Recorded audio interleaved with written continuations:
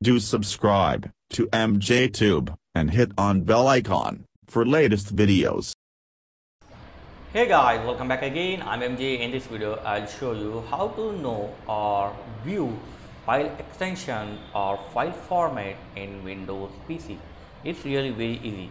If you want to know any of file, like you have photos, videos, image, document, PDF, whatever your file you have, if you want to know the file extension, just open the folder or you can open this PC and then click on view, and here check on file name extension, and that's it.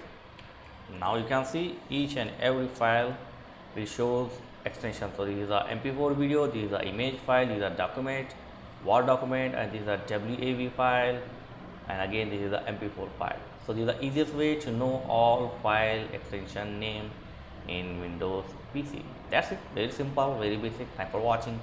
Catch you next video. Oh yeah, if you want to remove this, do the same thing. Go to view and uncheck this file name extension, and boom, your file extension will be removed. That's it. Thanks for watching. Catch you next video. Please like, share and subscribe. Thank you very much guys.